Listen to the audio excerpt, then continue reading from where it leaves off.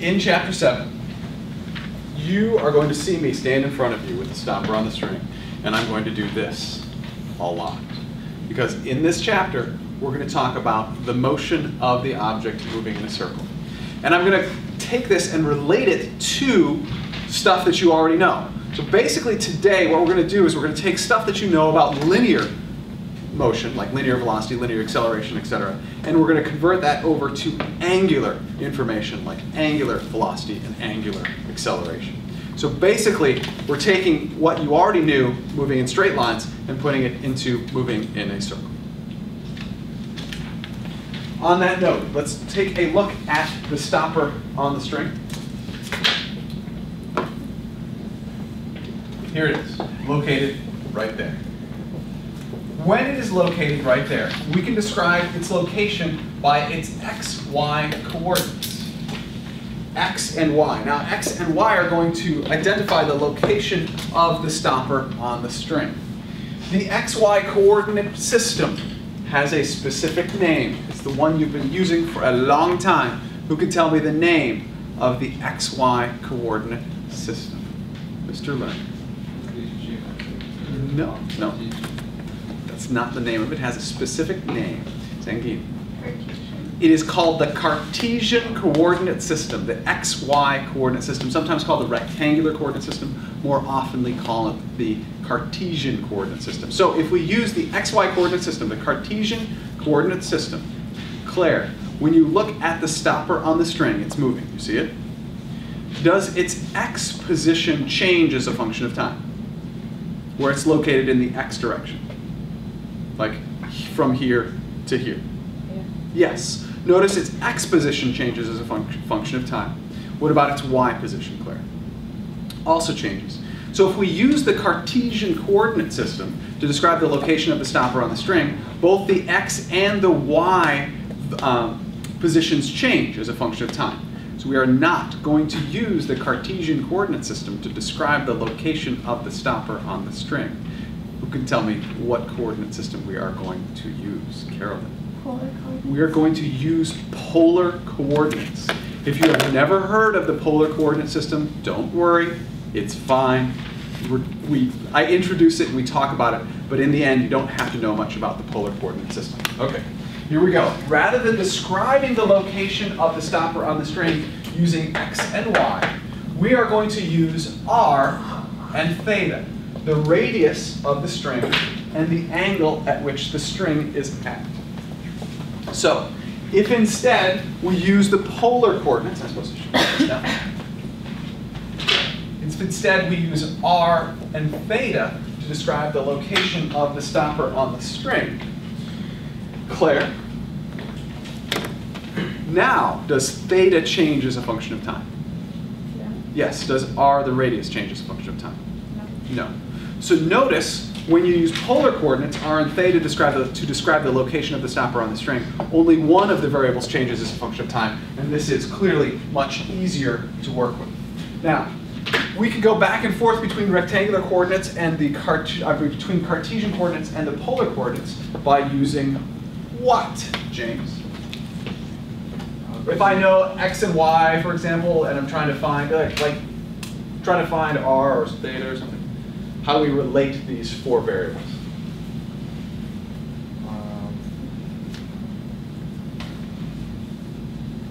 Not sure. Look at the picture here. I'll do this for you. Oh, sine theta goes opposite over hypotenuse. What is opposite theta?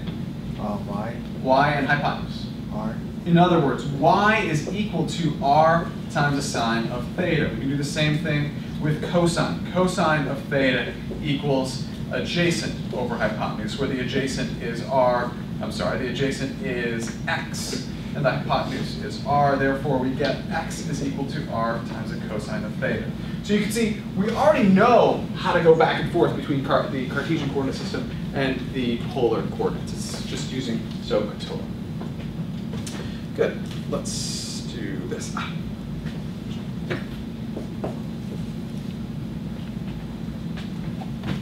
Pi. What, Kaiser, is pi? A number? True. It is a number. You've seen this before, yes? Yeah. Good. Jack? So far we have that pi as a number, Jack.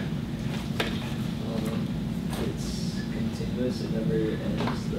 It is called an irrational number. It never ends and never repeats. True. Pertinent.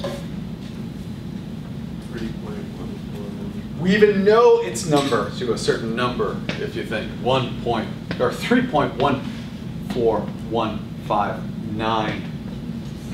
Going on, yeah, I'm sure somebody else knows it farther. Kudos to you. What else? So far we have that it's a rational number. We even know some of its value. What else do we know about pi? Carolyn? It's radian, like an angle, 180 degrees. We have a relationship, but we can't, we haven't even to say, but that's not actually correct, to say that pi is equal to 180 degrees. It's not quite correct. We're almost there. Rick? It's the ratio of the circumference to the diameter of the circle. It is, by definition, pi is equal to the circumference divided by the diameter. Anytime you take the circumference of a circle and divide it by the diameter of that same circle, you will get the number pi.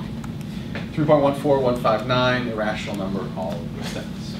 Just to put it in perspective, let's rearrange this equation. Circumference equals pi times the diameter. We already know that the diameter is 2 times the radius. In other words, circumference equals 2 pi r.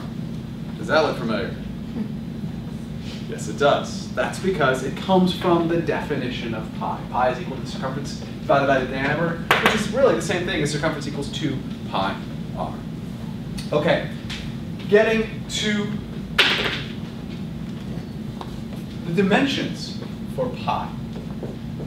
Meters divided by meters. What do we get, Aaron, when we take meters and divide it by meters as far as dimensions are concerned? It cancels out. It cancels out, so what do we get?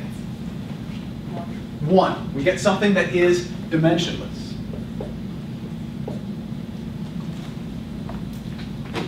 So what do we call that? Has a specific name. The circumference divided by the diameter is pi what? Tell you. Radians. Pi is in radians. But it turns out that radians are dimensionless. Because pi represents a number of radians, which is actually meters divided by meters, so it is dimensionless. So it's a placeholder. And we're going to use the fact that radians are dimensionless many times in this class in Chapter 7, because it is a placeholder, and when we don't need it, we can simply get rid of it. Okay, so let's do this piece. 1 revolution, class, is equal to how many radians? 2. We'll try that again. Class, 1 revolution is equal to how many radians? 2. Pi. 2 pi radians. It is not equal to 2 radians. It is equal to 2 pi radians. Which is equal to how many degrees, class? 360 degrees. Just so you know, Catherine, or Carolyn, it's pi radians equals 180 degrees. It's not pi equals 180 degrees. You need the dimension, right? Pi radians. Now, class, did I put a box around this? No, I did not. This is an open box. I like to refer to your brain as the open box. Here it is. I have the open box, and in this class, I put stuff into the open box. There it is. I can help you. We fill it up sometimes, but it does overflow a little bit. We try to get the rest of it, just shove it back in. But realize it is already in the open box. You already know 1 revolution equals 2 pi radians equals 360 degrees. It is in there. It is not something you're going to get on a quiz or final exam. You need to remember this. Let's do, what else we do? Okay, we've done, oh, I want to do this. Class, R stands for? Radius. Try it again. R stands for? Radius. Radius.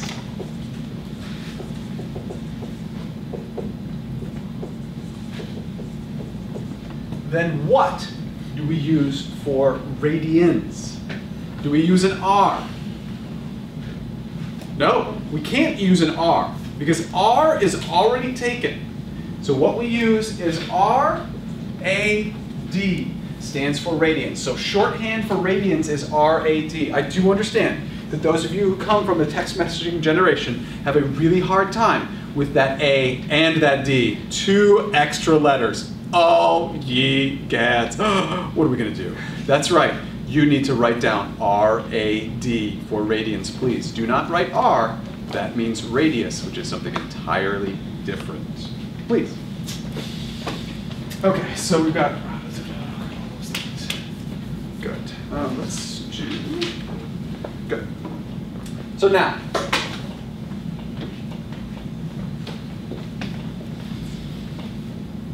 we're going to talk about the stopper on the string moving specifically from one location to another. So as it moves from here to here, we're going to talk about the linear distance traveled by the stopper on the string as it moves from here to here. It clearly moves through an angle, but we need to also define the linear distance that it travels. So it moves from here to here.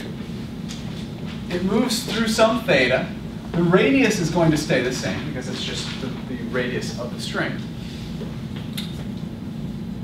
But what is the linear distance traveled by the stopper on the string called when it moves through this angular displacement? Carol. It is called the arc length. The symbol we use for arc length is an S. For me, I have to use a lowercase cursive s. That's right, that's my lowercase cursive s. The reason I do that is because my s will end up looking like a 5 if I don't, and in the long run, it just gets worse and worse. So I use a lowercase cursive s, which you will not confuse with anything else. So S stands for the arc length. Specifically, that simply means it is the distance traveled when moving along an arc. It's a linear distance traveled when moving along an arc. The equation is S equals R times theta, and that is a boxed equation. S equals R times theta. Now, when you use this equation, you must use radians, and we'll talk about why in just a moment. To take and look at a specific case, what is the arc length when something moves through a full circle? So if I take, and for example, we talked about the duct tape, and it moves through a full circle. What is the arc length called when it moves through a full circle? P2. It is the circumference, right?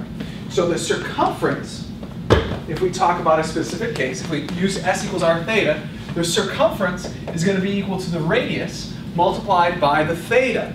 The theta in radians, when you go through one revolution, is 2 pi radians, so that's equal to 2 pi. So its circumference is equal to 2 pi times r. Oh, there it is again. Circumference equals 2 pi r. This equation, circumference equals 2 pi r, is actually a special case of S equals r theta. S equals r theta is the more general equation. Circumference equals 2 pi r is the equation that you use when you've gone through a full circle. But if you've only gone through part of a circle, you're going to use S, the arc length, equals r times theta.